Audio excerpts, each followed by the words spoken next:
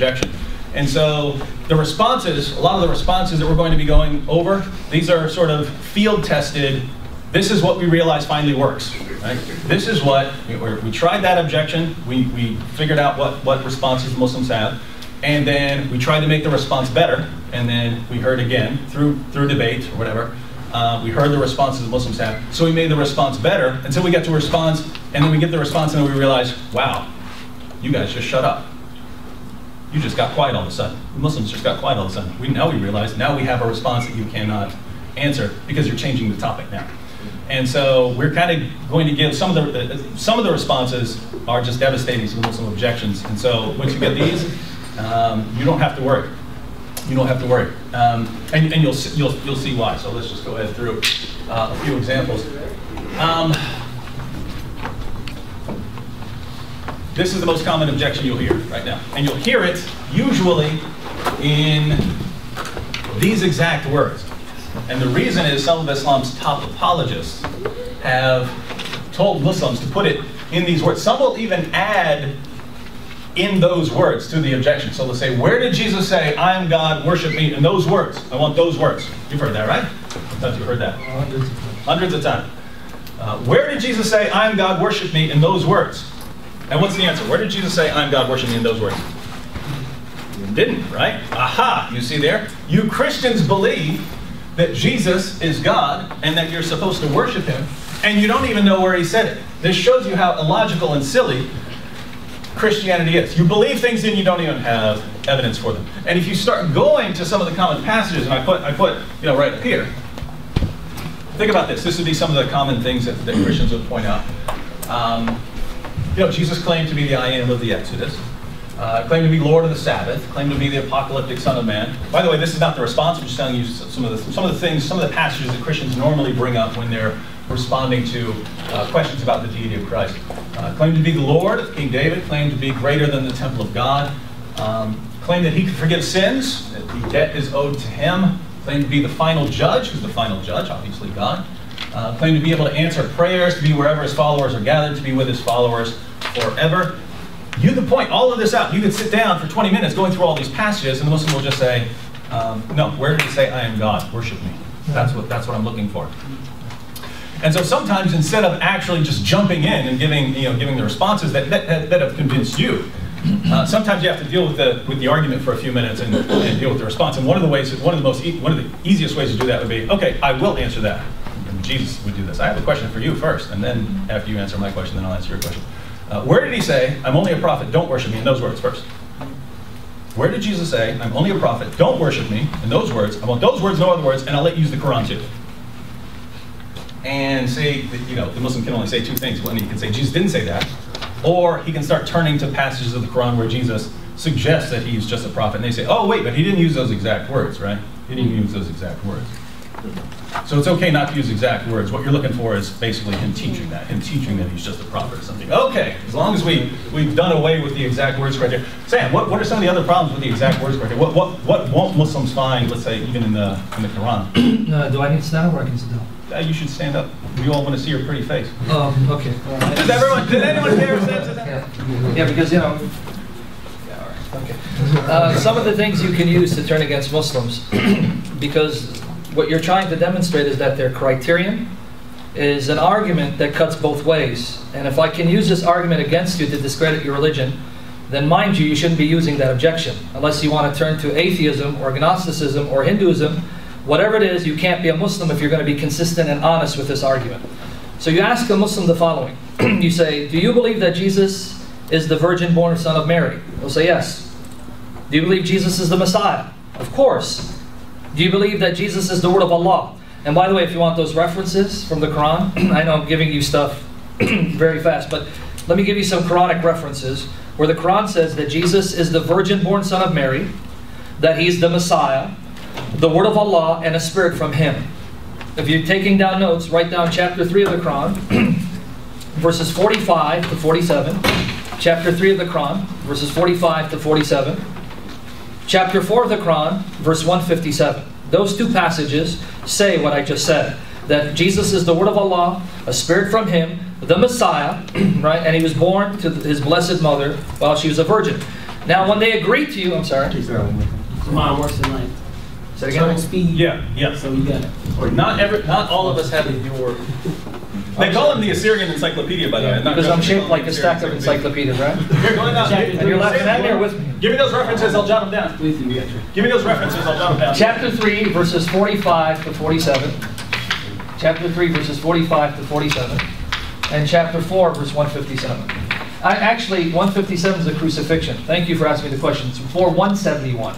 That's where Jesus called the Word of God. Yes, right. That's the point. This is the crucifixion, which will come later. Will come later. I'm sorry. Sometimes the computer glitches, right? 4171. Those are the references. Now, the Muslim is going to say yes. Now, this is what you tell them.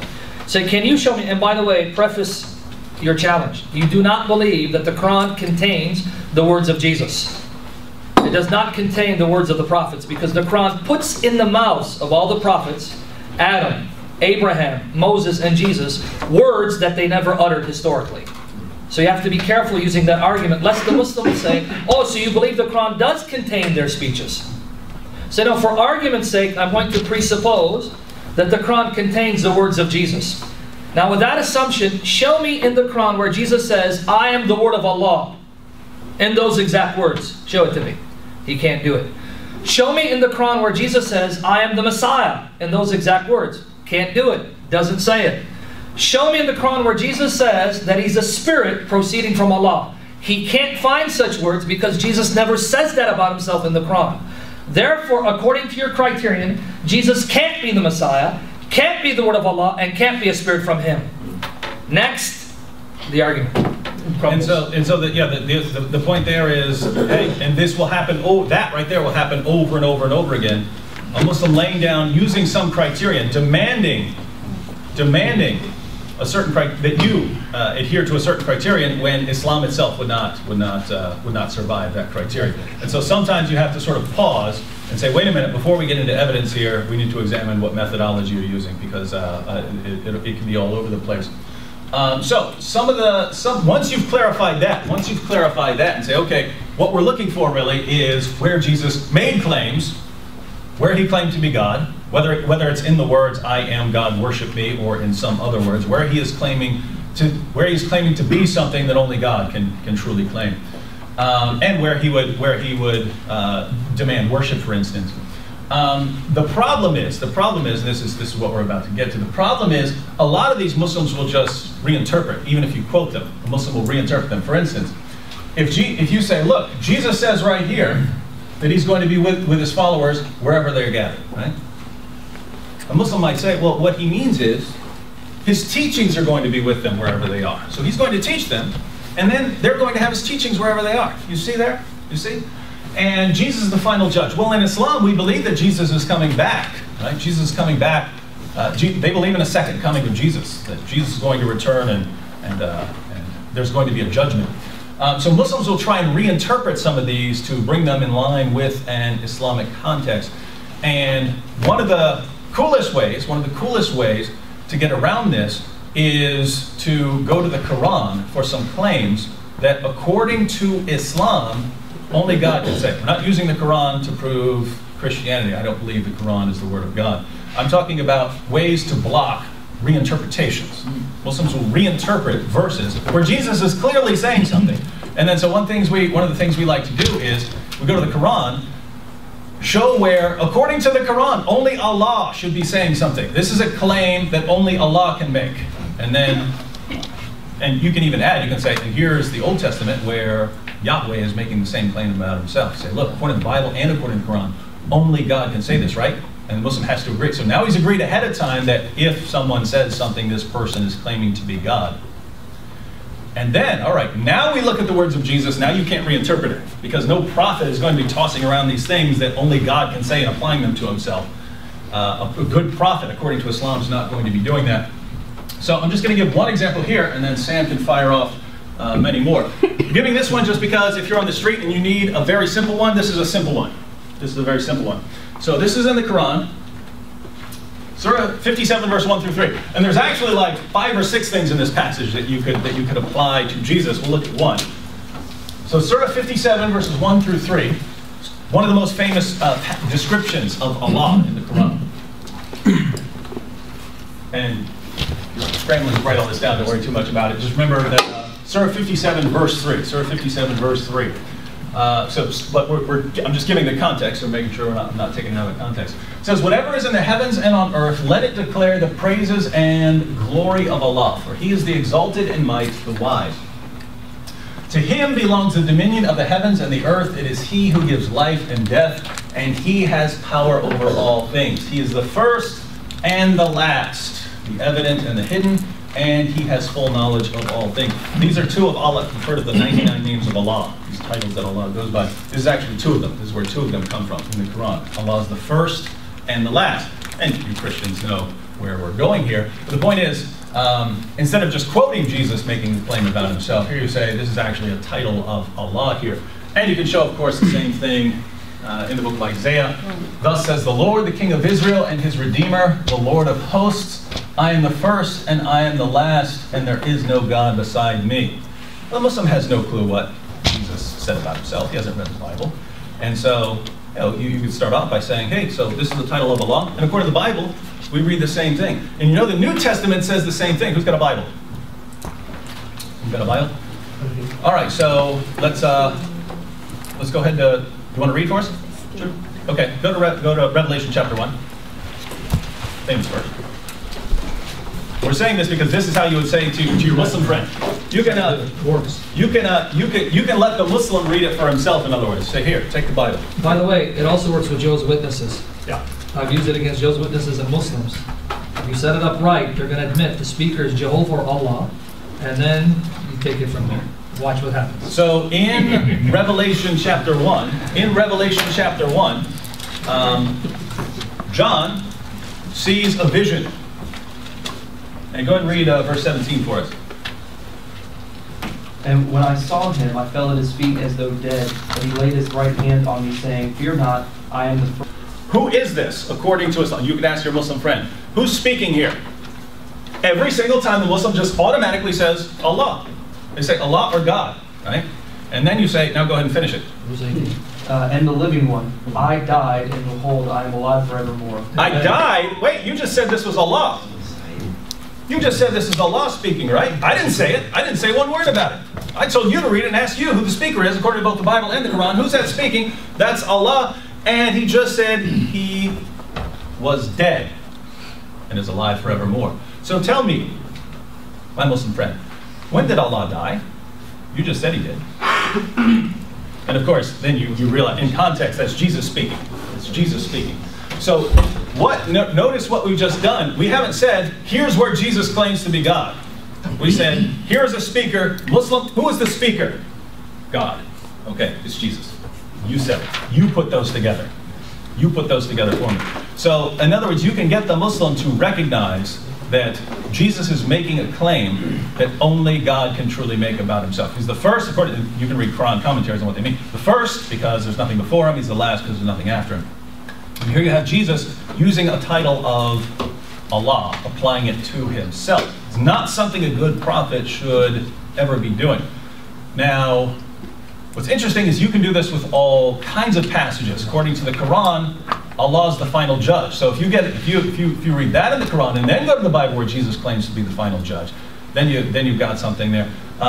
Which examples do you want to give? Because want to go like 4 or 5 of them real quick? Because this is important. Let's go 4 or 5. You don't have them on the verses. You want to read some verses from them? Yeah. Chapter 22 is verses 6 to 7. I'll be your reader. Let me show you something else. Now, we can do this all day, but obviously we're pressed for time. And when you have 2 speakers, it makes it a little hard. Because when I say hard, because we want to make sure we're not overwhelming you, because he can spend hours just bombarding you with information I can. We don't want to do that. We want you to take stuff, remember it, and apply it for the glory of the Lord Jesus Christ. So we're going to try to make it as simple as we can, because we want you to use this in evangelism. We don't want to just stay in your right here in the head. We want you to use it so that Muslims get convicted, and every Muslim knee bow and every Muslim mouth confess that Jesus Christ is Yahweh, to the glory of God the Father. Because we want to see everyone worship Jesus and give Him the glory that He deserves. And everyone was created by Him, for His glory and pleasure. Amen? Amen? So every Muslim belongs to Jesus. They are the property of our Lord and Savior, Jesus Christ. So may God use you mightily to see everyone, especially every Muslim knee bow, in acknowledgement of who Jesus is. Now, chapter 22 of the Quran. Chapter 22, verses 6 to 7. This one is quite powerful, because you're going to see the glory of Christ from a Muslim perspective. Because once you confront a Muslim with this passage, he's either going to have to admit, yes, the historical Jesus admit or claim to be God, and therefore he can't be a Muslim, or he's going to say your Bible's corrupted. Well, your Bible's corrupted anyway. Doesn't quote the words of Jesus. Oh, how convenient. At first you're asking me to prove from my Bible that Jesus claimed to be God. By attacking the integrity of the Bible, you just conceded that my Bible has Jesus claiming to be God. Thank you. At least that argument we've got out of the way. Now let's talk about the integrity of the Scriptures. As a side note, in the second session today, we're going to be talking about how to respond to that objections to the Bible. And you should be just dying for the Muslim to ask that. Yeah. Boy, he has just opened up a massive door when he says, your Bible's been corrupted. We'll get to that in a couple hours, but go ahead. In 22, 6-7, chapter 20, just remember chapter 22, verse 6-7. Now, that's an Abdullah Yusuf Ali translation, right? Yeah. Hopefully he translates it correct. We'll see. I don't know. So even the translations are questionable. But You're good, dude. Right. This is so because Allah is the reality. See, this is why I say translation. I know. The actual Arabic word is al-haq. Literal translation is Allah is the truth. Don't forget that. Allah is the truth. You'll see where I'm going with this in a minute. But be that as it may, continue. It is He who gives life to the dead, and it is He who has power over all things. Yep. And verily the hour will come, there can be no doubt about it, or about the fact that Allah will raise up all who are in their graves. Now remember that last part. It is Allah who will raise people from their graves. Don't forget that. And one of the names of Allah is Al-Haq in Arabic. English translation, the truth. That's what actually Haq means, the truth. Now here he translated as reality, but that's neither here nor there. Now how does this demonstrate that the historical Jesus, the Jesus of history, claimed to be God? Notice, Allah is the truth, He gives life, and He will resurrect people from their graves at the last hour. Go to John chapter 5, verse 21. John chapter 5, verse 21. Already there. You already there? You want 21? Now, what I want you to do is read 21 all the way to 25. John 5, 21 to 25. Now notice what Jesus claims for Himself. Remember, Allah is the one who will raise the dead from their graves at the last hour. And He gives life, and He is the truth. Let's see what the Lord Jesus says in the Gospel of John. John 5, the key verses will be 21, 25, and 28 to 29. 21, 25, 28 to 29. But I'm going to have to read from 21 to 25 first. Read it for me. For just as the Father raises the dead and gives them life, even so the Son also gives life to whom He wishes. What we just read from the Quran, that's a prerogative belonging only to God. Allah and only Allah gives life. But Jesus says, I, the Son, with the Father, give life to whom I am pleased to give it. Not only does this affirm that Jesus is the source of life, but that He is sovereign. It is up to Him to decide who receives this life from God. Something no Muslim prophet could claim. So I'm getting excited hearing the words of Jesus. Because our Lord is risen, He is real, and He will do what He says. So praise His holy name. Muhammad is dead, he's warm food, he's under the feet of Jesus. But our Lord lives. Amen? Amen. That's the truth. Read it for me, go ahead. For just as the Father raises the dead and gives them life, even so the Son also gives life to whom He wishes. For not even the Father judges anyone, but He has given all judgment to the Son. For what reason? So that all will honor the Son, even as they honor the Father. There is the answer to the second part of the objection. Show me where Jesus says, worship me. Well, you got it right there. How do you honor the Father? Exactly. Christ says, you must honor me in the same way you honor the Father. No creature could dare exhort and command people to be given the same honor that you give God. But Jesus says, that's my Father's will. It's not even me. It's my Father demanding it of you to honor me the way you honor my Father. No creature can say that. And Christ says it because He's no mere creature. He's God in the flesh. Now continue. So that all will honor the Son even as they honor the Father. He who does not honor the Son does not honor the Father who sent Him. Yep, keep on. Truly, truly, I say to you, he who hears my word and believes Him who sent me has eternal life, and does not come into judgment, but has passed out of death into life. Now here it goes, verse 25. Pay attention to the words of our blessed Lord. Truly, truly, I say to you, an hour is coming, and now is, when the dead will hear the voice of the Son of God, and those who hear will live. Sound familiar? That was chapter 22, verse 7 of the Quran. Allah, at the last hour, will give life and raise the dead. And it says from their graves, right? Here in verse 25, pay attention to the words of our Lord. Our Lord says, the hour is coming, and it is now, where the dead will hear whose voice? The voice of the Son of God. Now don't forget that, the voice of the Son of God. And those who hear will live. Skip to 28 and 29. Pay attention to this. Do not marvel at this, for an hour is coming in which all who are in the tombs will hear his voice. Whose voice in the context? The Son of God, right? Christ is claiming the prerogative to be able to resurrect not just one, but the entire dead out of their graves just at the sound of his sovereign voice. The hour is coming where those who are in their tombs will hear his voice and will come out. Now, according to the Quran, these are assertions that only God can make, and yet Jesus makes them. Now, for those of you who are Christians, that should just cause you to jump for joy. Can you imagine the power of Jesus' voice? That at the sound of his voice, everyone in their graves comes out in attention and obedience to their Lord? That's the same voice that spoke spiritual life to our hearts. That's the same voice that spoke the entire creation into being. The same voice that sustains it, the sovereign voice of the all-powerful Son of God. This is no mere creature, this is God in the flesh. And then finally, John 14 verse 6. Remember Allah says He's the truth? Right? That's Allah says that. Now Allah is not God, but Muslims think He is. The true God is Yahweh, the God of Abraham, Isaac, and Jacob, revealed as Father, Son, Holy Spirit. But in John 14:6, Jesus says that I am the way and the truth, one of the names of Allah, and the life. No one comes to the Father except through me. So everything that Allah claims for Himself, Jesus already claimed for Himself 600 years before Muhammad was born. So you can't get any clearer than that. All right, and Sam, no, if Sam actually has articles where he gives, like, what, Oh man, pages. what, a dozen? Yeah. If you're like me and sitting eating pizza all day, then I got tons and tons and reams of verses like this. So you can, Sam has, if you want them, Sam has plenty of articles where he goes through it like that. Here's a claim Allah makes in the Quran. Here's Jesus making the same claim about himself. There are plenty of examples. In fact, if you go to Google and you type in, where did Jesus say I am God, worship me? One of my articles will pop up, and I give a little outline of a lot of these claims.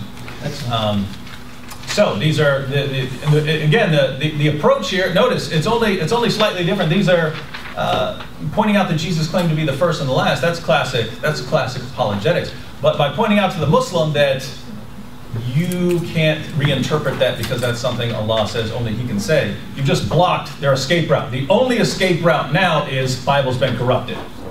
And you want them to have that as their only escape route, because you can deal with that. Once you deal with that, now there's no escape route. Wait a minute, you can't say the Bible's corrupted. That's what we're going to see next time. You can't say the Bible's corrupted. And it's obvious what Jesus is claiming here. Now you have nowhere to go. Now there's no way out. Now it's you in front of Jesus' claim. My job's done. Right? All right. So that's one of the. And again, we could do 3 or 4 sessions just on this particular objection. Where did Jesus say, "I am God, worship me"? We want to cover at least the other major objections that you're likely to encounter. And probably number 2 on the list would be this one, which you probably heard: how can God die? Right? And think about why this makes sense, right? You Christians believe that Jesus is God. God is eternal. God is all-powerful. God has no beginning, no end. And then you turn right around. Jesus dies at the crucifixion. What sense does that make? What sense does that make? You're saying that God died. You're saying that something that has no beginning, has no end, died. And there are all kinds of variations on this. Muslims will say, how can you believe God went to the bathroom? Right? Something that doesn't need to go to the bathroom because it's God, yet you believe Jesus went to the bathroom. You'll see all kinds of objections like that relating to the absurdity, it's claimed, the absurdity of saying that something that has God's attributes is doing the sort of thing that has human attributes. Now, where'd the Quran go? Here's it.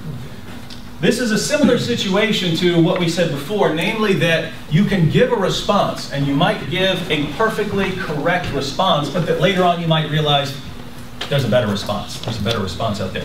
So at this point, if you're talking to a Muslim and the objection, how can God die, comes up, which is what, I mean, this is like top 3. This is the top 3. You walk out and talk to a Muslim today, there's a good chance you're going to hear this. There's a good chance you're going to hear this. You're definitely going to hear either the first or the second. You're going to hear that. Unless it's a Muslim who, I don't want to hurt anyone's feelings, so I'm not even going to talk or something like that. If it's a Muslim who is going to state his objections to you, you're going to get one of those first two, probably both. How can God die? If you had to give a response to this, most Christians would start giving, start talking about the incarnation and Jesus having two natures, things like that. That's perfectly correct. But the Muslim's going to either not get it or he's going to pretend not to get it. And he's just going to start talking about how absurd it is. You believe God died. You believe God died. Oh, come on, that's so silly. What are you talking about? He entered creation? That's so ridiculous. What are you talking about? Why would God do that? Why do you even need to do that? He's God. He doesn't need to do that sort of thing. You're taking a man and making him God, so you're saying God entered it. They're going to have a big problem with that. But there's a much easier way of dealing with this by once again pointing out, look, there's something you Muslims believe that just blocked all your objections to what I just said. It just blocked all of your objections. So again, we're not using Islam to prove Christianity. I do not believe that's the word of God. I believe there are true statements in the Quran. Those statements were drawn from Christianity or Judaism. What we're doing is the Muslim does not know. The Muslim does not know he's not supposed to be objecting to the main part of this, to the main idea here. Because Islam actually teaches something very similar. And once you point that out, the objection goes away. And I've done this over and over and over again with Muslims. And they bring this up. This is what they think they've got their knockdown refutation of you. And 5 minutes later, let's change the subject. Let's change the subject. And they have no choice. They have no choice but to change the subject. Because if they press this, they just condemn their own religion. And they don't want to do that. And so here's how Sam would respond to this. Look what we got here, right? So if this came up in the middle of an argument, you say, yeah, it's actually a good question. It's a good question about how God can die. Let me think about that for a couple minutes, and I'm gonna get back to you. In the meantime, I have a quick question for you. Is this Allah's eternal word? Is this Allah's eternal word? Who knows? According to Islam, is this Allah's eternal word? Yes. Yeah, absolutely. What would happen back in the day if you said this is not Allah's eternal word? This has a beginning. You'd be killed. You're dead. You're a heretic. That's They would put you in the apostate category, tell you to repent right there, or your head would be chopped off. By eternal, emphasize uncreated, not that it was uncreated. Yeah, uncreated. Uncreated and eternal. And just to give you a heads up where we're going, according to Islam, Allah's word proceeds from Him eternally. Now, you ask a question, right? Okay, you start asking a few questions about. Now, sometimes you're dealing with a Muslim who doesn't even know what he believes. So you might need to call over one of his leaders to help him get his thoughts clear and so on. You, Imam, come here for a second. Is the Quran eternal? Of course it's eternal. So the word of Allah is eternal. Yes, absolutely. Does the word of Allah have a beginning? No. Does the word of Allah have an end? No. Can Allah's word be corrupted? Absolutely not. We're going to be talking about that next time. Allah's words cannot be corrupted. Can Allah's word be corrupted? No. Can they be destroyed? No. Okay, so Allah's word has no beginning, has no end, uncreated, incorruptible. Is that correct? Yeah. Well, I opened my Quran here. 2011, publication date. This Quran has no beginning. When Terry Jones, that guy down in Florida, burned a Quran, he didn't destroy it. He didn't destroy a Quran. What was he burning there? Is that a Quran or not? So this Quran had a beginning. It will eventually fall apart. It's made of paper and glue and ink. Paper and glue and ink, by definition, will eventually fall apart. So what are you talking about when you say the Quran's eternal? I don't understand. This has a beginning. This is corruptible. This will eventually fall apart. This has an ending. How can you say this is eternal? And Muslims don't know this, and that's where we come in. In Islamic theology, the Quran has two natures. The Quran has two natures. Sound familiar? It is Allah's eternal, uncreated, incorruptible, timeless word. But when it enters creation, it enters in a physical form made of paper and glue and ink, or written on the hearts of people who have memorized it. But it always has a physical medium. Now, so you say to your Muslim friend, aha, now I think I understand. The eternal, uncreated, incorruptible word of Allah enters creation, as a physical Quran made of paper and glue and ink, since the eternal word of Allah has entered into creation made of paper and glue and ink, now it can be destroyed. But if this physical Quran were destroyed, you wouldn't say that Allah's eternal word was destroyed, right? You don't believe that when Terry Jones burned a copy of the Quran that Allah's eternal word was burned, right? You don't believe that, right? They go, no, no, no, no, no. Oh, okay. Okay. Thank you for clarifying that for me. Now let's get back to your objection to Christianity. Let's start reading at John 1.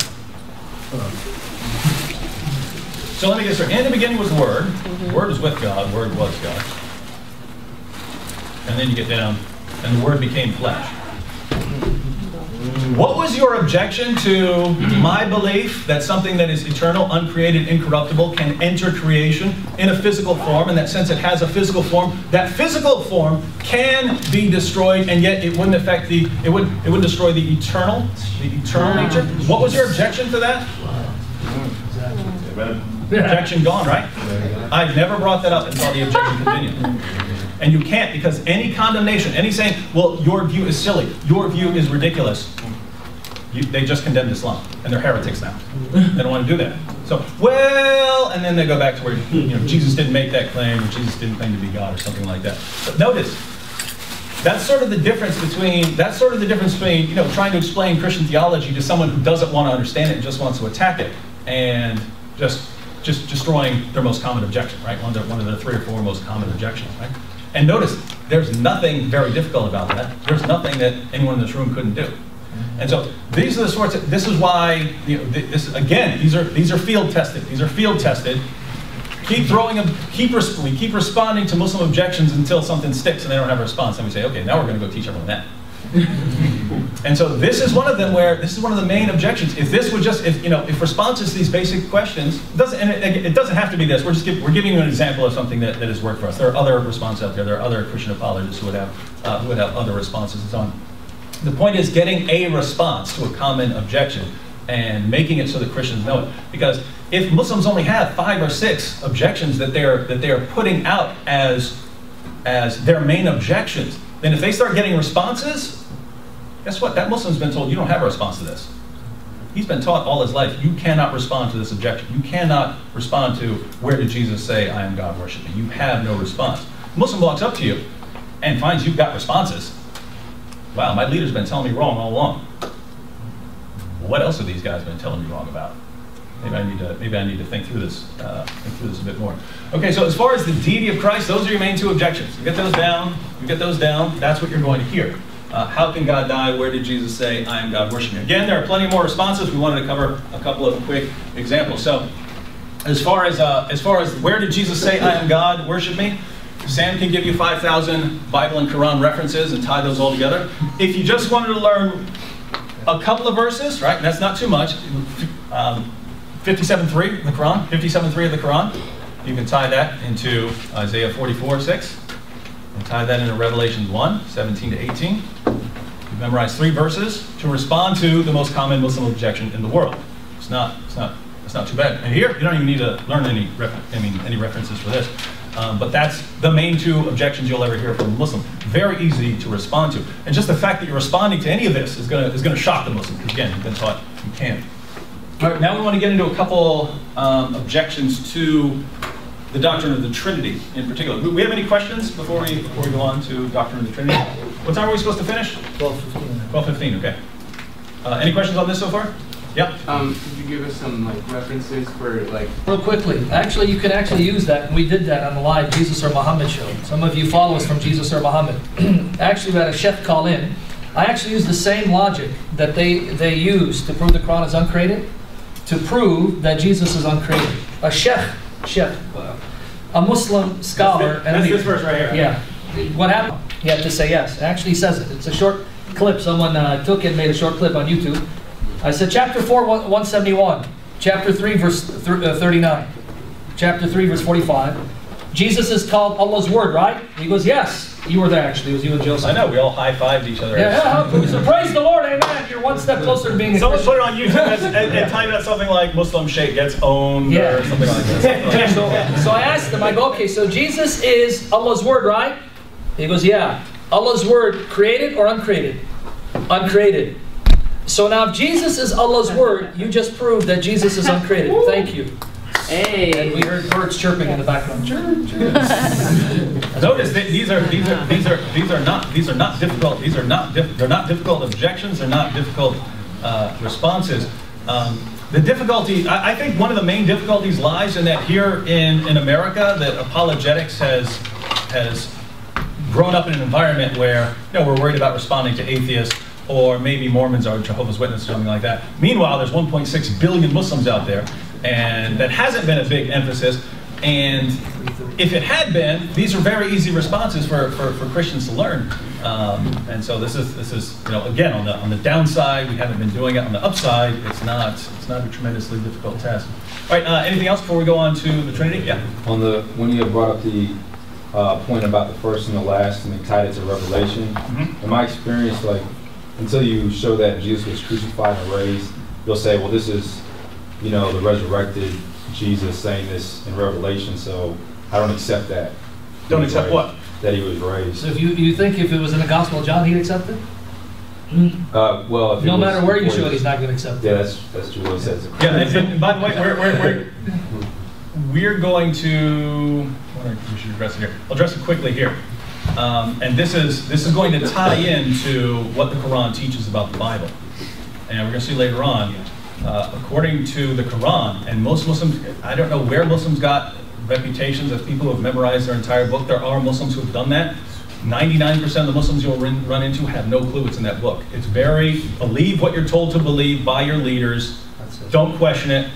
That's the vast majority of Muslims. They have no clue what's in there, which gives you an excellent opportunity, because now you can give them a little education about what's in this book. The Quran affirms, as we're gonna focus on next time, the Quran affirms the inspiration, preservation, and authority of the Christian scriptures. As far as something like Revelation, where, see, the Quran repeatedly affirms the gospel, right? It refers to the gospel. So in the Gospels, you're as good as gold. If a Muslim tries to get away from anything in the Gospels, you're going to be able to hammer him. It's kind of an extra step to say something like the book of Revelation, but you can do it according to 61:14 of the Quran. And don't worry about writing that. We're going to include that later. But according to 61:14 of the Quran, the true followers, basically, the true followers of Jesus won. The true followers of Jesus, in the battles over theology and other things, the true followers of Jesus won. And so what they passed on, the message they passed on, that is the one. And it's not just that they won by chance. Allah helped Jesus' true followers until they became uppermost. So the Christians that actually became uppermost, according to Islam, are the ones that Allah was helping. So guess what? The Christians who put this together, these are the ones who became uppermost. You can't appeal to some random heretical sect that was crushed long, long time ago and say, that's the true Christianity of Jesus. If that's the true Christianity of Jesus, that didn't become uppermost. This became uppermost. So according to the Quran puts this as like, it's these teachings about the power of Allah. These people try to stop Jesus, and they can't. Allah protects Jesus' followers. He promises to protect Jesus' followers, and he does until their message dominates.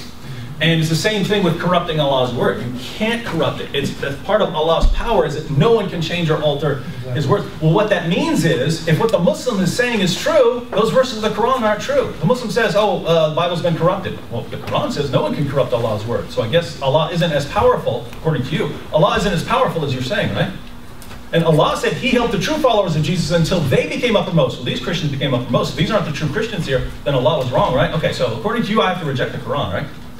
And you could just go there. And so once again, Muslims don't know what they've never thought about the Quran having two natures. It's official Islamic theology. They've never thought about it and how their objections to Christianity would refute Islam. Similarly, they haven't thought about how their objections to the Bible, if they take them seriously, would refute Islam. They don't know. They've been taught, here's how you attack Christianity, not here's how those same objections would apply to Islam. And yet, if they accept the claims of the Quran concerning the Bible, they can't be Muslims. They have to reject Allah, embrace Yahweh, His Father, Son, Holy Spirit. So either way, they're in a dilemma they can't come out of. Yeah, that's the Islamic dilemma. We're going to be talking about the Islamic dilemma. So either way, they lose. But just Jesus is victor. Amen. Just to add, sometimes in a response you might be anticipating what the Muslim's going to say, and then sort of baiting him into saying that, right? So with that example, just to tell you another direction you could go in, if you quoted Surah 57, 1 through 3, and showed the Muslim what it says, and then you go to Revelations 1, and if the Muslim says, I don't believe that, right? So you could point out no one can corrupt Allah's word. You can point out the true followers of Jesus won. But sometimes I might not even go there. I might just say, oh, okay, I shouldn't trust the book of Revelation. Why not? Well, it was long after, and then, oh, okay. So I shouldn't trust someone who came a long time, some book that's a long time after a book that's been disputed, right? Okay. So now, when was this Quran? When did this Quran come along, right? In other words, you've got John saying, "Hey, I received these revelations about Jesus." Oh, you can't believe that, but I'm supposed to believe Muhammad, who came along much later. I received these revelations about Jesus. Well, I know why I should believe John. I don't know why I should believe Muhammad. Right? The Book of Revelation, that's part of the Christian canon, right? There's a history behind it. There's a connection. There's a connection to the actual Jesus. This has no connection. This is a different country.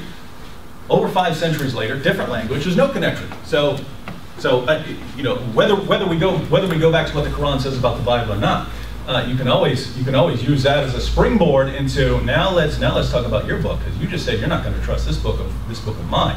Following your same objection, all the more I should never trust this. I should never trust your book right now. So why should I trust it?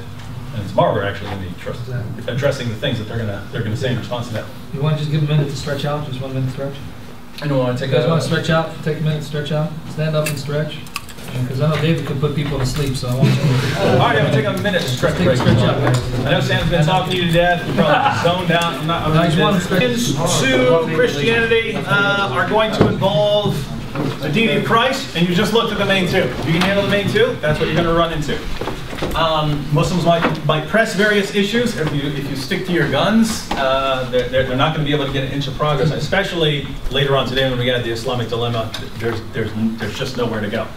And I've brought this up in debates where I still think there's got to be some response to this out there, and I just bring it up. This guy didn't have any response at all. As a debater, if a popular Muslim debater cannot respond to a simple objection, I guarantee you the guy you run into on the street is not going to have a response. So deity of Christ, and next of course would be the Trinity. We're going to look at 3 quick ones. They're all kind of related. But one, it's kind of common for Muslims just to say, hey, I opened the Bible. The Bible doesn't even use the word Trinity. I actually went to ISNA, the Islamic Society of North America. They have their national meeting, and my friend Nabil and I walked in there, and we saw a meeting called Dawah Task Force. Dawah, that's their sort of Muslim preaching and so on. Like, I wonder what they're saying in their Dawah Task Force meeting. So we went and sat down and saw how the Muslims are being trained to approach Christians and what they're taught. And this is, the guy teaching was the guy who runs the Why Islam campaign. I don't know how big it is in Chicago, but I live in New York. It's all over the subways, right? You're riding in the subway, there's signs everywhere. Why Islam? Contact this website and so on. But their training is, you tell your Christian to show you where the word Trinity is in the Bible. Show them the word Trinity. Trinity. You can't. You see, the Bible doesn't even teach the Trinity.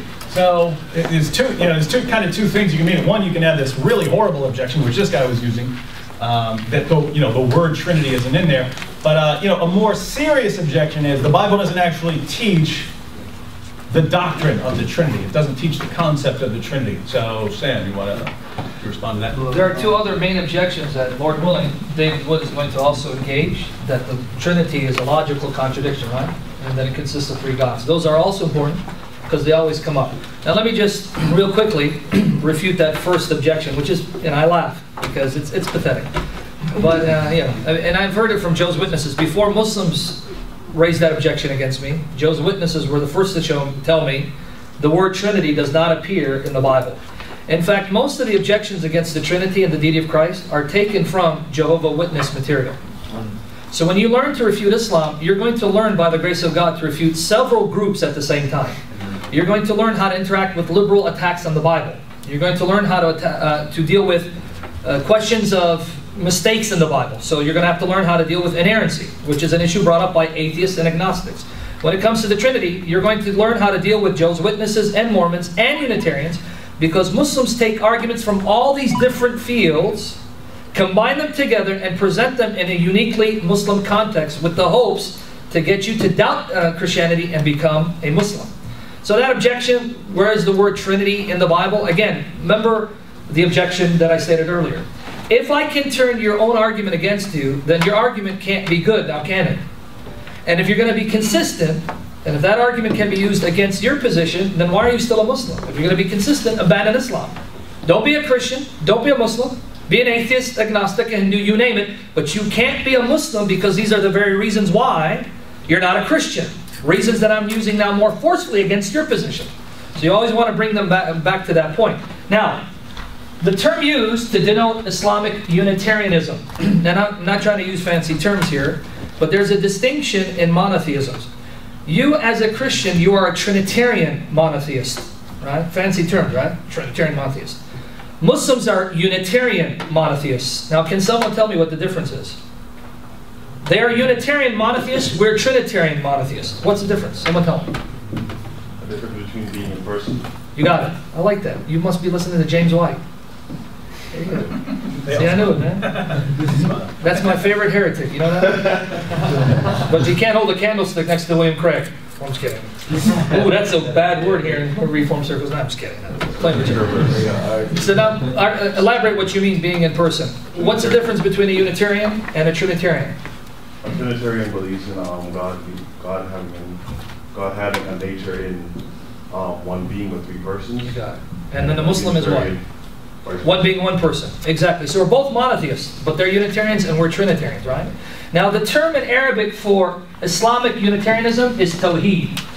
Now it's variously spelled, right? I mean spelled either T-A-U-H-I-D or T-A-W-A-H-I-D, depending on which Muslim publication, they'll spell it differently. Be that as it may, the word is Tawheed.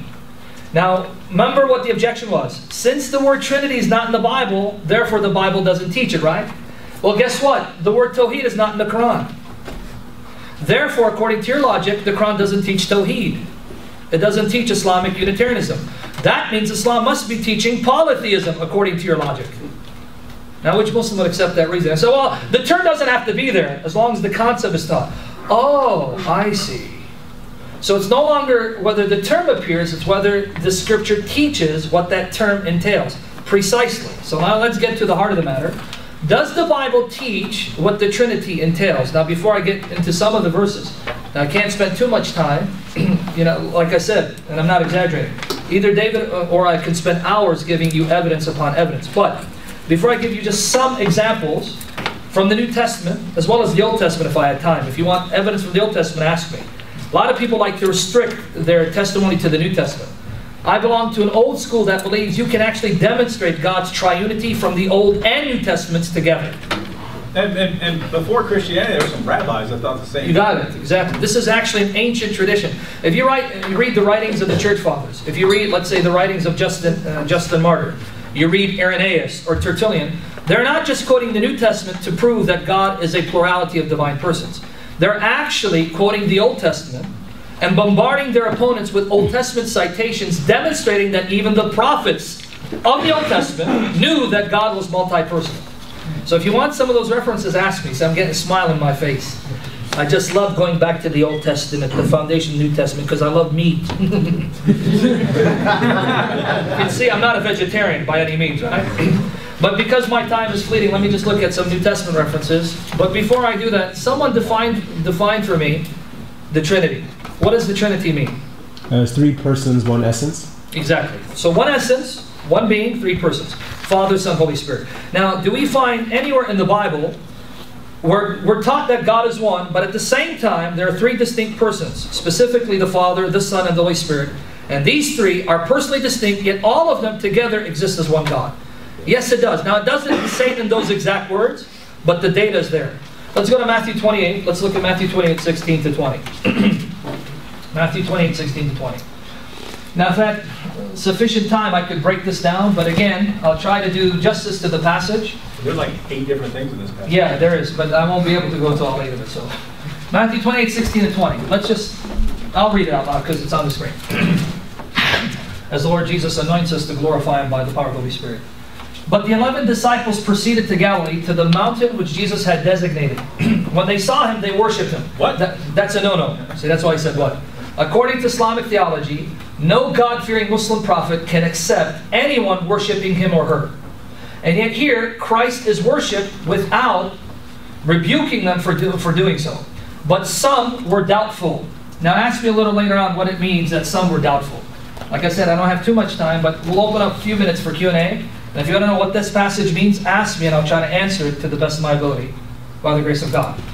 Jesus came up and spoke to them saying, all authority has been given to me in heaven and on earth. Now do me a favor, Dave. We're going to have to do two things at one time real quickly.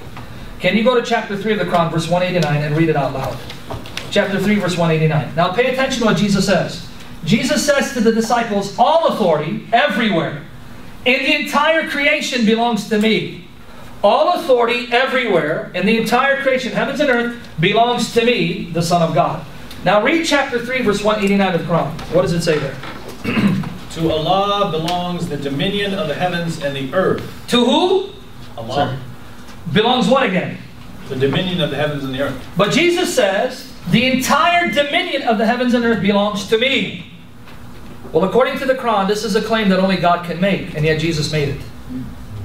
So what does this tell us about the consciousness of the historical Jesus? He believed that he was God. More specifically, the divine Son, distinct from the Father and the Holy Spirit. Now I'll come back to all authority given to him in a moment. Let's continue though. Go therefore and make disciples of all the nations, baptizing them in the name, singular, notice it's singular, of the Father, and more literally it should be, and of the Son, and of the Holy Spirit. Now let's park it right there. According to the biblical worldview, when you speak of someone's name, you're speaking of their authority, their essence, and characteristics. Now again, in the 21st century, names really don't have much meaning. Like, you know, if you call someone Tom, you're just calling him Tom because you like Tom. Or David, maybe because, I don't know, maybe you're named after... If I tell you my name, you probably laugh. Hasamo. That's actually my Middle Eastern name. I forgot. I'll be more Christ-like than you and turn the other cheek. And I'll be humble about doing it too. In the Bible, names have significance because names convey something about the person. It tells us something about the person, either their characteristic, their nature and essence. When Jesus says, name of the Father and of the Son and the Holy Spirit, basically Jesus is saying that He and the Spirit, together with the Father, possess the same nature and characteristics. Now you can show a Muslim, this is a significant statement, by asking them the following. Ask a Muslim the following. Could you ever say as a Muslim, in the name of Allah, and Muhammad and Gabriel? They'll say that's blasphemy. Could you ever say, in the name of Allah, and the Messenger and the Holy Spirit, which they believe to be the angel Gabriel, by the way. For those of you who are not aware, according to Islamic theology, the Holy Spirit is angel Gabriel. He's not the third person of the Godhead. He's the angel of revelation, Gabriel. A Muslim will say that is utter blasphemy to say, in the name of Allah, and His Messenger and Gabriel. That's blasphemy. Well, if Jesus is a good Muslim, what in the world is He doing saying, in the name of the Father, which happens to be my name and the Spirit's name at the same time? Does this sound like a Muslim Jesus or the Jesus of Christian faith, the God of all creation? Let's continue. Teaching them to observe all that I've commanded you, and lo, I am with all of you. Now here you can't tell in the English, but if you go back and read the Greek New Testament, the word you is plural, meaning all of you. I am with all of you, not sometime, all the time, till the end of the age. Now let me ask everyone a question here.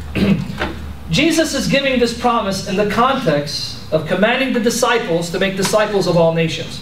What's the significance of his statement? His reassuring them that he just gave them. Think about it. Omnipresence, he has to be everywhere. Exactly, but related to that, he's giving them that promise to reassure them. Reassure them for what? For when they go out into the nations, because even after he's dead and resurrected and rises and so he's going to be with them wherever they go, right? In other words, he's basically guaranteeing them that no matter what happens, you will be successful because I'm with you, guaranteeing your mission. You understand the promise of Jesus? It's a claim to sovereign power. Don't worry about where you go. I'm with you, guaranteeing the success of your mission. Wherever you are at. So if Paul, you end up in China and Peter is in Rome, I'm with both of you at the same time, making sure that no one stops you from accomplishing my will.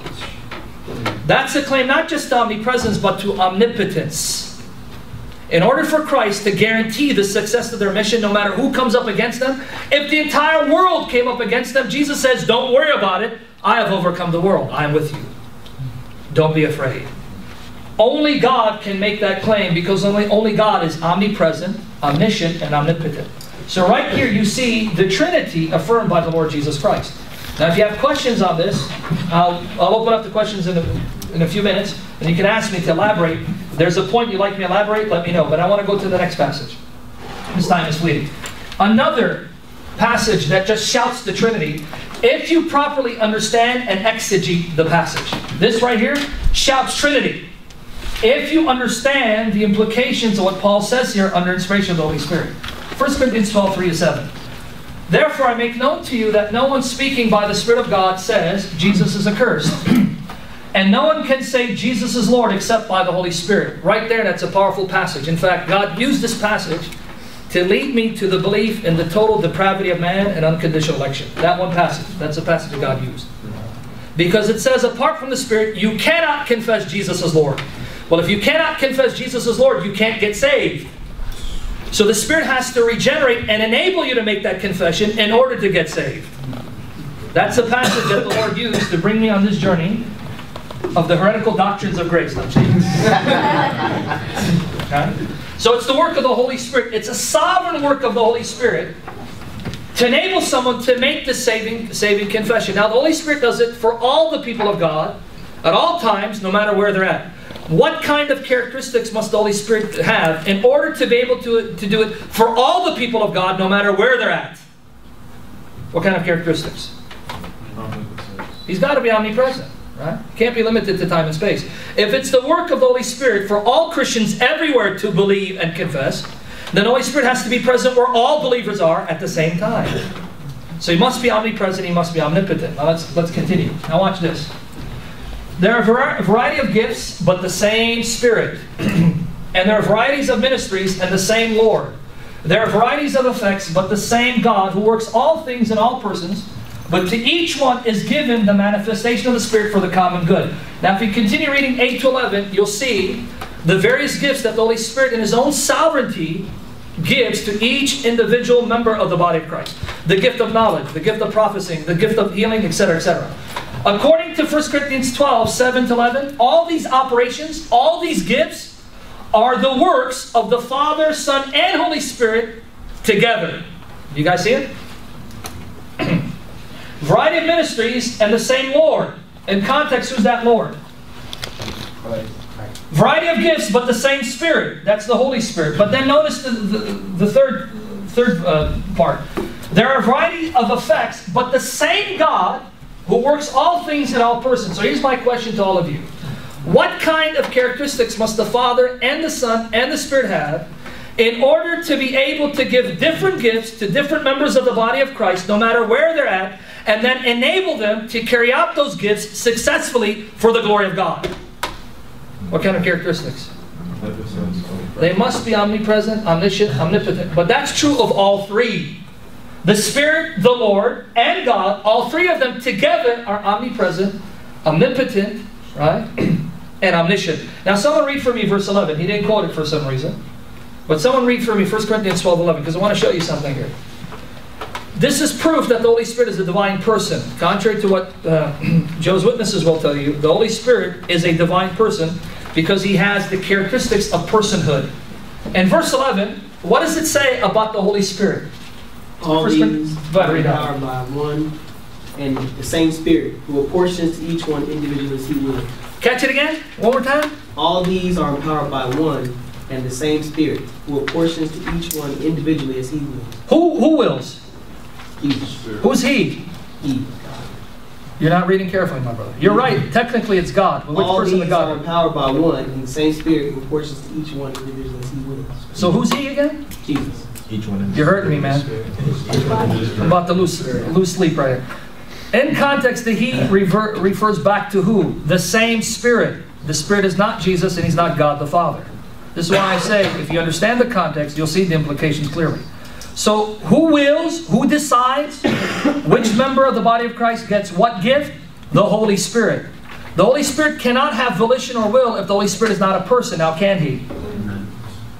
But here the Holy Spirit has volition, has will, and He decides in perfect unity with the Father and the Son. So in this short section of Scripture, you see the Holy Spirit is a divine person, and with the Father and the Son is omnipresent, omniscient, omnipotent. What else does the Bible need to say to convince people that this book is a Trinitarian book? Final example for the sake of time, right? We only went with 3. 2 Corinthians 13:14. I often get this question asked. Can we pray to the Holy Spirit? Have you had that question asked of you? Can you pray to the Holy Spirit? How about can we pray to the Son directly? Now let me just feel the audience. How many of you believe you can pray to the Son directly? How many of you think, no, you should only pray to the Father in the Son's name? Good. Because there are some among us, Reform camp, that think they should only pray to the Father in the name of the Son. One such scholar is Bruce Ware. Bruce Ware, who's a solid Christian, solid theologian, Trinitarian, believes that you should only pray to the Father in the name of the Son. That's not true.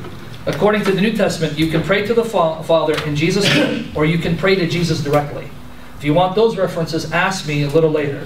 But here you see, this is what we call, what would we call this? Paul is ending his epistle with a prayer. What would we call this? What's the technical term for this? Benediction. Say it again. Benediction. What is a benediction? A good word.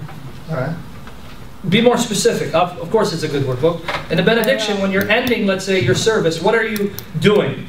You're invoking God to bless the congregation, right? Isn't invocation prayer? So now, who is Paul invoking to bless the Christians at Corinth? 3 divine persons. The grace of the Lord Jesus Christ, the love of God, and the fellowship of the Holy Spirit be with you all.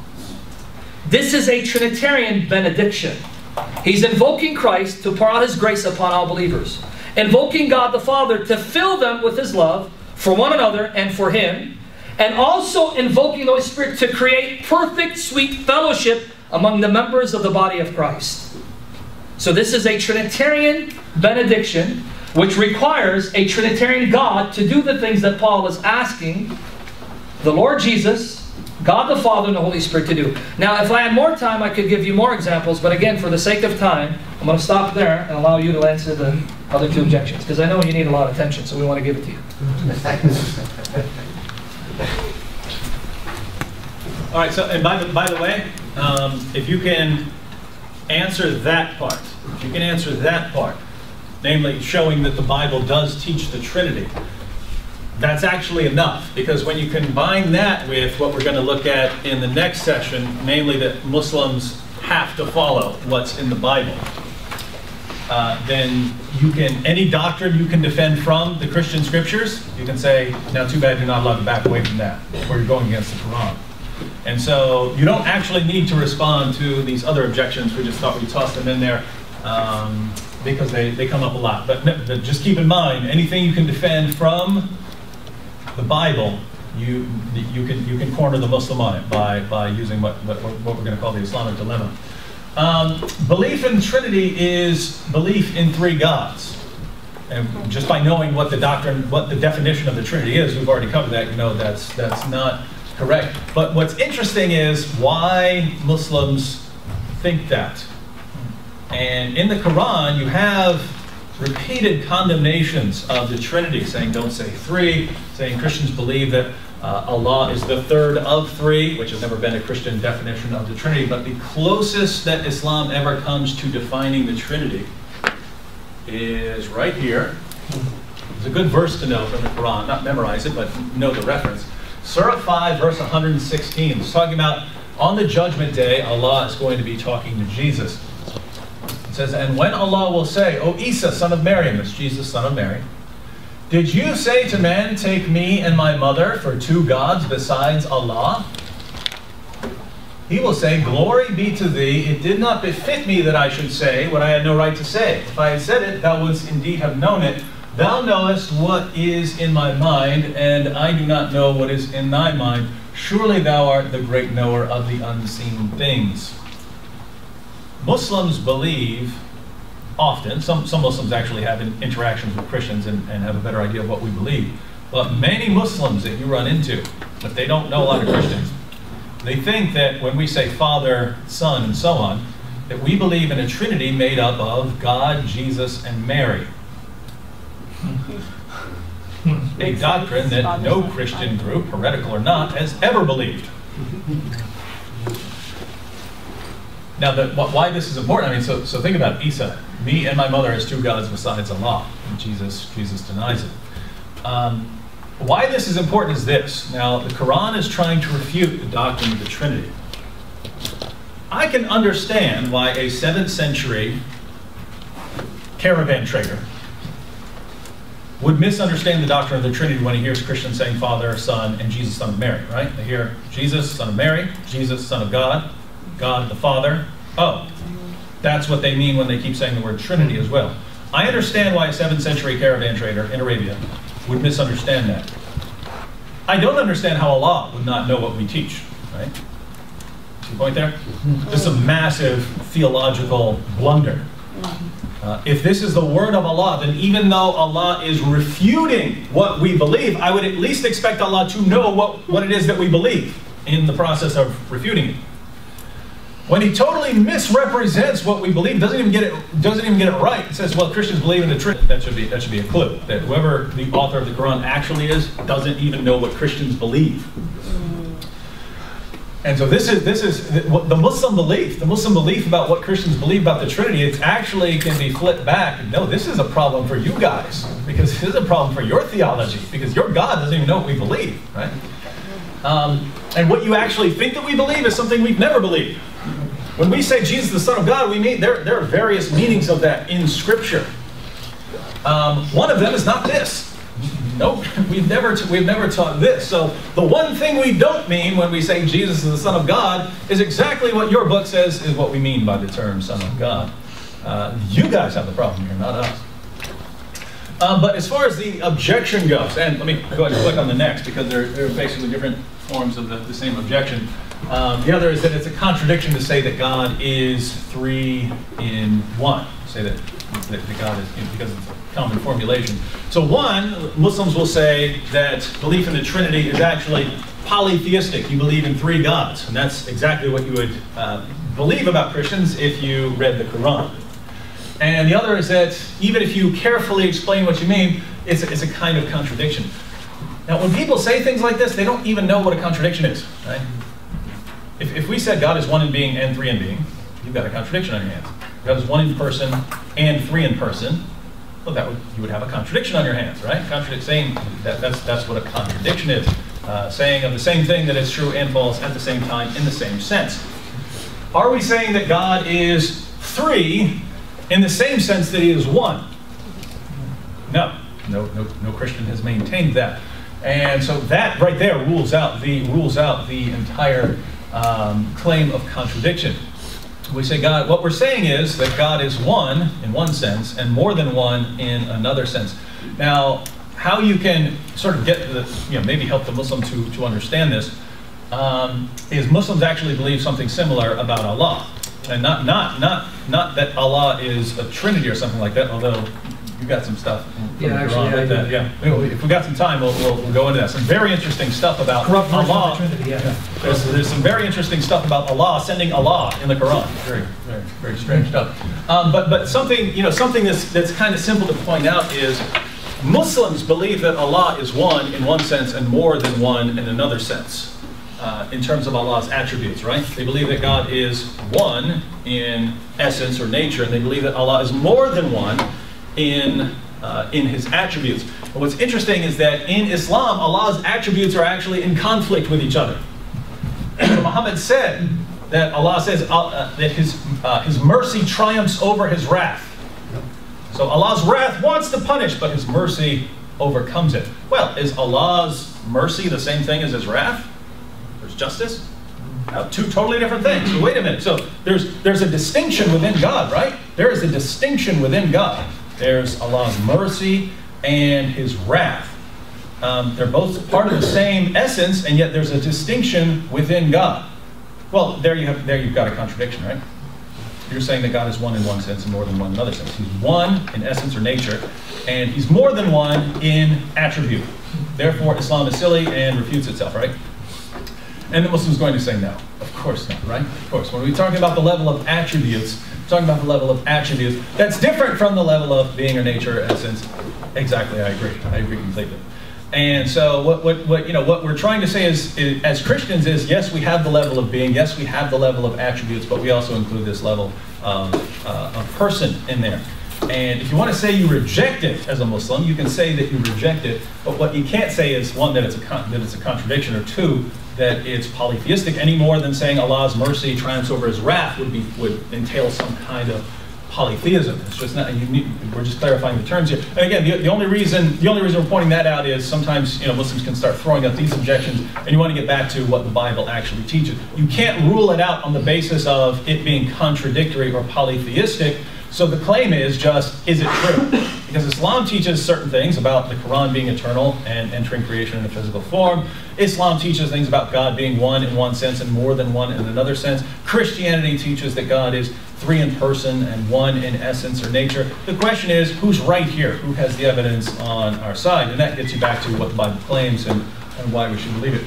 I'm going to use an actual argument that I did on Paltalk. If you guys don't know what Paltalk is, something you can download for free from the internet, and then you can go into rooms and discuss various topics. I happen to have a room on Paltalk called Biblical Monotheism versus Tawheed, where I do lectures and answer objections by Muslims against the argument. He was attacking the Trinity on similar grounds, that it's a logical contradiction. I said, come on.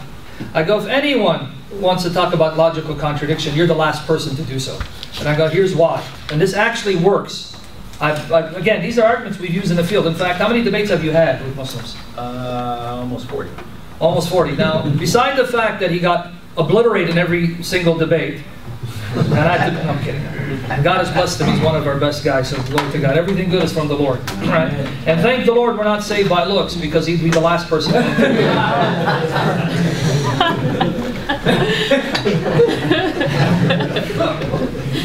He's scared because he looks nice, but this guy can throw down. So I'm nervous because I got to drive home with him.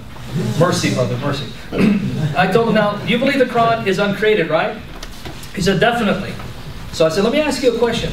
Is the Quran identical to Allah? He goes, no. So the Quran is not Allah, right? No. And yet the Quran is eternal? Yeah. You just told me there are two eternal things, Allah and something that's not Him, the Quran. He goes, no, the Quran is part of Allah. Okay, so is it identical with Allah? So would you call it Allah? No.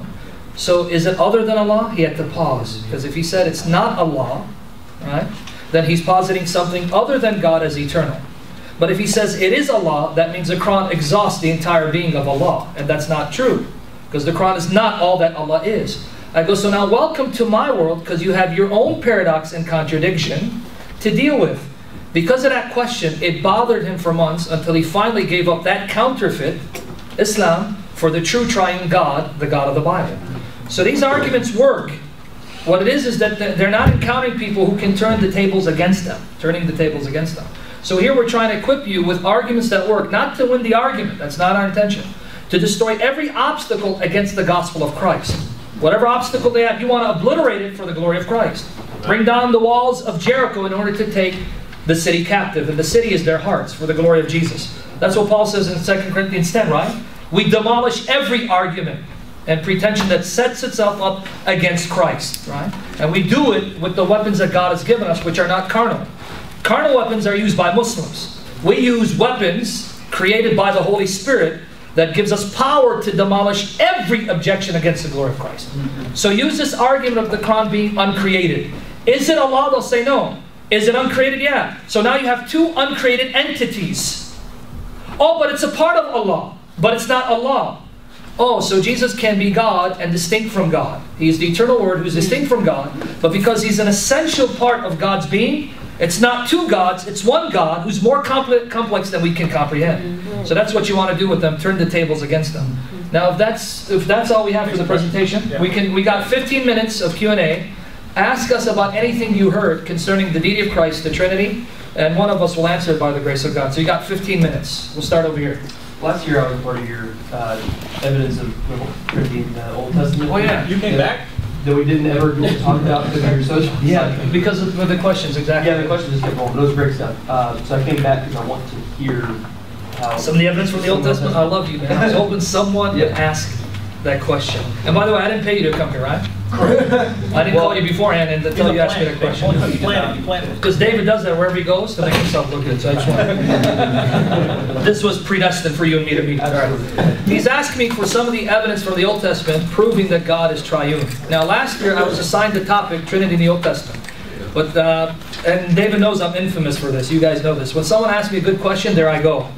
So by the time I finished the question, my time was up, and we never did justice to the topic. Lord willing, in 15 minutes, we can do miracles. Now, what I want you to do is repent of your Western ways and embrace Middle Eastern time. Because in Middle Eastern culture, when you say 15 minutes, that means to me that's an hour. So are we going 15 minutes American time or Middle Eastern time? This is the time to denounce your Western heritage. With the few minutes that I have, let me show you some evidence from the Hebrew Scriptures that the Holy Spirit is truly God and a divine person. Just from the Hebrew Scripture. Let's start with that. Go to 2 Samuel 23, verses 1 to 3. Now I'm going to have someone read these for me. I'll take a few minutes, unless there's other questions. And we got another session, right? No, it's a good topic. It's a good topic. 2 Samuel 23, verses 1 to 3. Now, what this is going to do for the Muslim and the Jehovah's Witness, it's going to demonstrate the supernatural consistency between the Old and New Testaments, right? One of the objections that Muslims often raise against our faith is that our New Testament is opposed to the Old Testament witness. They actually think that the message of the Quran is more compatible with the Old Testament conception of God than the New Testament teaching concerning Jesus being God's Son. If you can show that the Old and New Testaments marvelously agree on this point, that means the Quran becomes the odd man out. So that Muhammad cannot be following the footsteps of the Old Testament prophets. Because their message agrees with the New Testament, contradicting the Quran. With that said, 2 Samuel 23, verses 1 and 3. 2 Samuel 23, verses 1 and 3. Someone read that for me. These are the last words of David. David, the son of Jesse, speaks. David, the man who was raised up so high. David, the man anointed by God, the God of Jacob. David, the sweet psalmist of Israel. The Spirit of the Lord speaks through me. Before you move on, David is testifying concerning the inspiration of his words. In other words, it's not simply a New Testament revelation that David was inspired by the Spirit. David is saying that the words I'm writing down, the words that I'm proclaiming, were taught to me by the Spirit of Yahweh. Look at verse 2 carefully again. The Spirit of Yahweh speaks by me.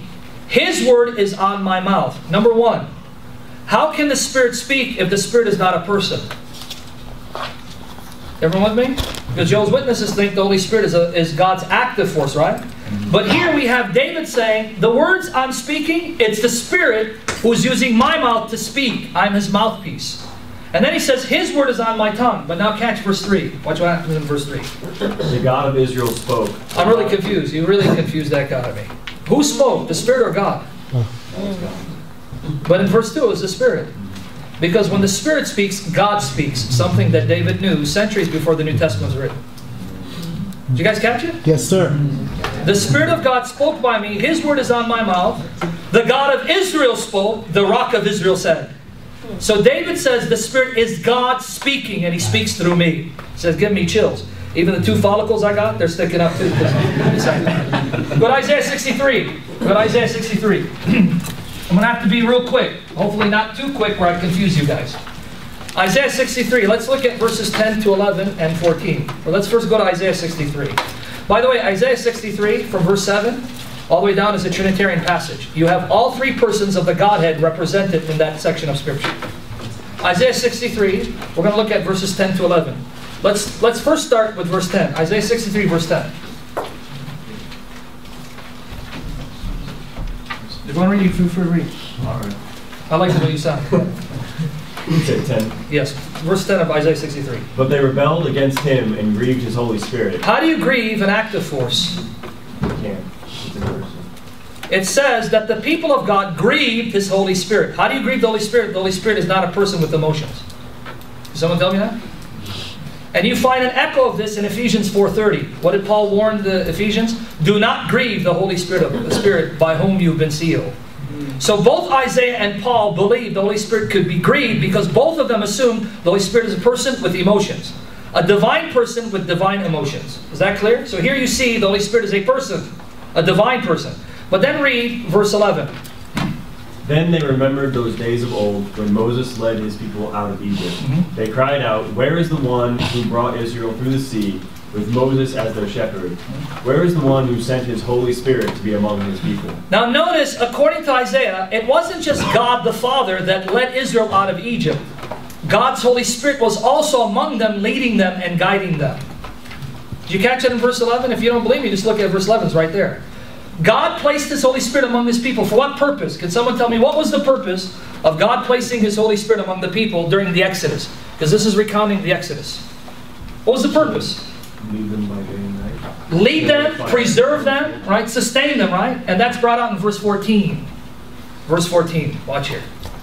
As with cattle going down into a peaceful valley, the Spirit of the Lord gave them rest. So God placed His Spirit among His people to guide them, to preserve them, and to give them rest. Here's my question for all of you guys, whom God has blessed with sharp minds to know His will, and not just know it, but to live it for His glory. Amen? It's not just about head knowledge. It's about living passionately for Jesus Christ. What kind of attributes must the Spirit have in order to take 600,000 men, not counting women and children, and preserve them, sustain them, and give them rest? He must be omnipotent, He must be omniscient, He must be omnipresent. And this is the same chapter that says this same Spirit who's omnipotent, omnipresent, can also be grieved. Can the Old Testament be any clearer that the Holy Spirit is a divine person who has all the essential attributes of deity? Now let's go to Psalm 104, 29 and 30. And then I'm going to show you some other passages. This is all about the Holy Spirit for now, but I got other passages. Man, I love this book, because this book is God's voice speaking to us. To love the book is to love God. Amen? God is amazing. Man, if you just study the Scriptures with the illumination of the Holy Spirit, you'll sit in awe of this book, because you see God's fingerprints all over it.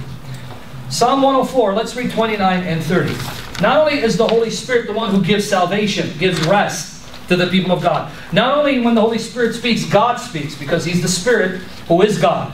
Not only can the Holy Spirit be grieved, but the Holy Spirit creates and regenerates the entire earth. In Psalm 104, 29 and 30. But if you turn away from them, they panic. When you take away their breath, they die. Actually, in the Hebrew, it's ruach.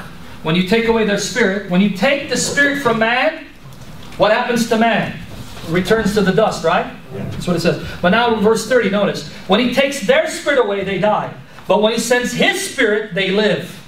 Because in verse 30, what does it say? When you give them your breath, life is created. Where you give them, your translation says breath? Yeah. It's killing me, this translation. I'll change it. Is it the NIV? NIV not inspired version? No, I'm kidding. Psalm 104:30 says, that's from my King James background days. Forgive me. Aren't we all being sanctified? I mean, come on. ESV says Spirit. Okay, Psalm 104:30, what does it say? When you send forth your Spirit, they are created. When God sends His Spirit, it results in creating man and renewing the face of the earth. What kind of attributes must the Spirit have in order to recreate man after he dies and to replenish, regenerate the entire earth? He must be omnipotent, right? Now go to Job 33:4. Now we're going to talk about someone else. You want evidence for another divine person within the Godhead. Clear as day, the Holy Spirit is God, right? And that's the attributes of God. And then literally, we can spend hours. I want to be here for hours, because it looks like we're torturing you guys. Job 33, verse 4. What does it say? Job 33, verse 4. Now, this was material I was supposed to cover last year, but I'm a year late, so it's all right, right? Better late than never. Job 33, verse 4. What does it say? The Spirit of God has made me. Who made Job? Who creates? Who regenerates? Who replenishes? Who renews? The Holy Spirit of God. And the breath of the Almighty gives me life. I wish I had time to unpack Job 33:4's relationship to Genesis 1 and Genesis 2. I don't. I wish I did, but I don't have that. So far you've seen clear evidence that the Holy Spirit is a person who's God. Let's look at other references demonstrating that there's more than one divine person in the Godhead. Go to Zechariah 2:7-11. Zechariah 2:7-11. Should I just take the remainder of time on this? You guys want me to just take the remainder of time on this? Yeah. We only got about 3-4 minutes, I think. We'll finish. You got 10? Syrian time? No, actually, Russian time. Repent! For the kingdom of God is at hand. Right? Zechariah 2:7-11. Now I want you guys to pay attention to the text carefully. Read who's speaking. Pay attention, because this is going to blow your mind away. These are passages you can use to Orthodox Jews or even secular Jews and Jehovah's Witnesses. Zechariah 2, 7 to 11. Pay attention to the wording carefully. Again, if you don't mind, brother. As long as it's not the inspired version, keep it going. All right. Switch to the ESV. We're good. Okay, read it. Up, escape to Zion, you who dwell with the daughter of Babylon. As slow as you can, because, man, if you read it too fast, you're going to miss it. Go ahead. For thus said the Lord of hosts, after his glory sent me to the nations who plundered you, for he who touches you touches the apple of his eye. Keep going. Behold, I will shake my hand over them, and they shall become plunder for those who serve them. Then you will know that the Lord of hosts has sent me. Sing and rejoice, O daughter of Zion, for behold, I come and I will dwell in your midst, declares the Lord. So who's saying, I'm going to come and live in your midst? The Lord, right? Rejoice, I'm coming to live in your midst, says the Lord. Don't forget, it's God speaking. Now continue. And many nations shall join themselves to the Lord in that day, and shall be my people. My people. So it's clearly God speaking, right? Keep going. And I will dwell in your midst, and you shall know that the Lord of hosts has sent me to you. Wait, I'm confused. The Lord says, I'm coming to live in your midst. And when I do, then you're going to know that God sent me to live in your midst. Did you guys catch that? Awful silence here. I don't know, it's because you're about to sleep or you're just in a state of shock. Here God says, I'm coming to live in your midst. And when I do, then you're going to know that God sent me to you. God sending God? Yahweh sending Yahweh? Yeah. Because the Yahweh who's speaking is Jesus in his pre-human existence, telling Zechariah, the Father will send me someday to live in your midst. Do you want me to give you further proof this is Jesus Christ speaking? You want further proof? Because you guys are a bunch of skeptics. You don't believe anything. Go to Zechariah 12, verse 10. Let me give you more proof. This is Jesus, our Lord, in his pre-human existence speaking to Zechariah. I'm going to give you solid proof this is Jesus. Just bear with me. Zechariah 12:10, it's talking about the time in which the nations will come and attack Jerusalem. Then Yahweh will give them power to destroy their enemies. And Yahweh speaking here. What will Yahweh do in the latter days when God gives Israel power to overcome their enemies who want to wipe them off the face of the earth? Verse 10. And I will pour out on the house of David and the inhabitants of Jerusalem a spirit of grace and pleas for mercy. Who's speaking? I will pour out a spirit of grace and supplication or mercy upon all the inhabitants. Who's speaking? God, right? But notice what God says about himself. Pay attention. So that when they look on me, on him who they have pierced. Did you catch it? Yahweh says, when that happens, they'll look to me, the one they pierced. When did Israel pierce their God? That day, my people will realize I'm the God that they pierced. And when they do, they will mourn and repent, and I will forgive them. Partially fulfilled in John 19, 34 to 37, because John quotes this with the thrust of the spear. John says this was to fulfill, and he quotes Zechariah 12:10. That's in John 19, 37. They will look to the one whom they have pierced. And it will be completely fulfilled and realized when the Lord returns in glory. How do I know? Because Revelation 1:7 says this. Look, he is coming with the clouds. Revelation 1:7. And every eye will see him, even those who pierced him. And all the tribes of the earth shall mourn. So shall it be. Amen. Jesus is speaking to Zechariah, saying, the time will come where my people who pierced me will regret for the sin that they committed against me. This is Jesus, our God, speaking before he became flesh. Let me give you the final evidence that this is Jesus Christ, our Lord, speaking to Zechariah. And I can give you more. I can talk about the angel of Yahweh. I can talk about the word of Yahweh. But I don't have time. And I'm excited because this one is really exciting. Zechariah 14:1-5. Same God who says, the time will come where my people will mourn because they pierced me, their God. How could you dare pierce your God when he became flesh and you did not recognize him? But in the second coming, he doesn't come as a lamb. He comes as a lion of the tribe of Judah in all his splendor and glory. When they see him then by the Holy Spirit, they're going to know, oh, that's the one that we've rejected. That's the one who saved us by his grace on the cross. The one we thought he was accursed of God. He's our God and Savior, the Lord Jesus Christ. Blessed are your eyes that you see what you see, and your ears that you hear what you hear and believe by the grace of God's Spirit. Zechariah 14, 1-5. Now catch this one. This one's going to get really exciting. Behold, a day is coming for the Lord, when the spoil taken from you will be divided in your midst. For I will gather all the nations against Jerusalem to battle, and the city shall be taken, and the houses plundered, and the women raped. Half of the city shall go out into exile, and the rest of the people shall not be cut off from the city. Now before you move on, notice what God is going to do. He's going to move the nations to attack the Jews in Jerusalem. When they do, what will God do then? Watch here. Now watch here.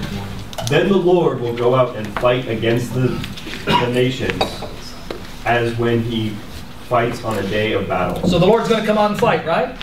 Now watch where he's going to fight from. It even tells you the location where he's going to fight from. Watch. On that day, his feet shall stand on the Mount of Olives. Whose feet will touch the Mount of Olives? Messiah. Zechariah is saying, Yahweh my God will land on the Mount of Olives. And when his feet touches the mount, he'll split it in half from the glory of his feet. That's what he's going to go on to say. Watch. See your laughing, right? Mount Olives that lies before Jerusalem on the east, and the Mount of Olives shall be split in two from You know east why? to Because west. even the mount cannot contain the glory of its God.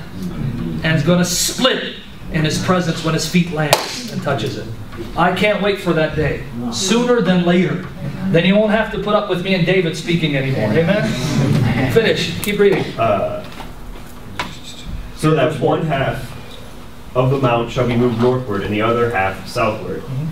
And you shall flee to the valley of my mountains, for the valley of the mountains shall reach to Azal. That's right. And you shall flee as you fled from the earthquake in the days of Uzziah, king of Judah. Now notice verse 5 what he says. Pay attention to this. Then the Lord my God will come, and the holy ones with him. Zechariah says that my God, Yahweh, will come with his holy ones. And when he comes, he's going to land on the Mount of Olives, and his feet will touch the Mount of Olives. According to Acts 1:9-12, Jesus left from the Mount of Olives. And the angels say that's where he's going to return. Oh my God. That's Acts 1:9-12. This guy freaked out over there. He goes, "Whoa. I'm about to enter glory right now because I'm about to have a heart attack." Acts 1:9-12. Jesus ascended from the Mount of Olives. Two men tell the disciples, "Men of Galilee, why do you gaze up at Jesus? This same Jesus who was taken from you shall return." Verse 12 says, they returned from the Mount of Olives. So Jesus ascended from where? He's going to return the same way. Return where? The feet that Zechariah saw were the feet of the glorified Christ in his glorified body, coming down with his holy ones. That's 1 Thessalonians 3:13. When our Lord Jesus comes with all his holy ones. 1 Thessalonians 3:13. So who was Zechariah seeing? When he told Zechariah, I will live in your midst, then you'll know that God has sent me to you. You will look at me, the one you have pierced, and his feet will touch. He was seeing Jesus in his pre-human existence, revealing to Zechariah, I, God, will come to dwell in your midst. And the New Testament says, he came once, he's coming again, to the very place that Zechariah said that our God would come, the Lord Jesus Christ. Now because of that, I think my time is up. Oh, I got 1 minute. Good. Final one. Go to Zechariah, real quickly. Final one. Chapter 3, verse 8-9. I wish I had more time with you guys to talk about the Trinity Old Testament. Right? Zechariah 3, or actually Zechariah 4. Go to Zechariah 4. Chapter 3 is good too. But for the sake of time, Zechariah 4, verses 8-9. If I had time, I would prove to you by quoting verse upon verse from the Old Testament that the Jews, long before John 1 was written, knew that God had a messenger called the Word. This Word would be sent by God, and he would speak to God's prophets as God and a messenger from God. You know when John says in the beginning was the Word? That wasn't new revelation. The Jews before John knew this. If I had time, I'd give you the evidence from Jewish sources outside of the New Testament, such as Philo of Alexandria, who was an Alexandrian Jew. He knew about the Word, the Logos. The Targums that speak about the Word of God, who's a messenger sent from God, who happens to be God. Where were they getting all this information from? They were getting it from the Old Testament. Because in the Old Testament, you have passages where God's Word is sent, and he's a person speaking to God's prophets. Here's one case in point. Zechariah 4, 8-9. Pay attention to the language.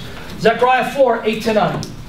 Read that for me. Then the word of the Lord came to me, saying... Who came to him? Who's going to be speaking these words? The word of the Lord. The word of the Lord came to me, saying... What does he say? The hands of the Zerubbabel have laid the foundation of this house. His hand shall also complete it. Then you will know that the Lord of hosts has sent me to you. Sent who to whom? The word. The word is saying, look, when this happens, then you will know that the Lord sent me to you. Me, the word, sent by God to you to speak to you. The word became flesh and dwelt among us. Here is Jesus as the word before he became flesh, speaking to the prophets of God. If I had more time, I'd show you the word appearing to Abraham, but I don't have time. Time for lunch. Lord bless you guys. He is risen, risen indeed.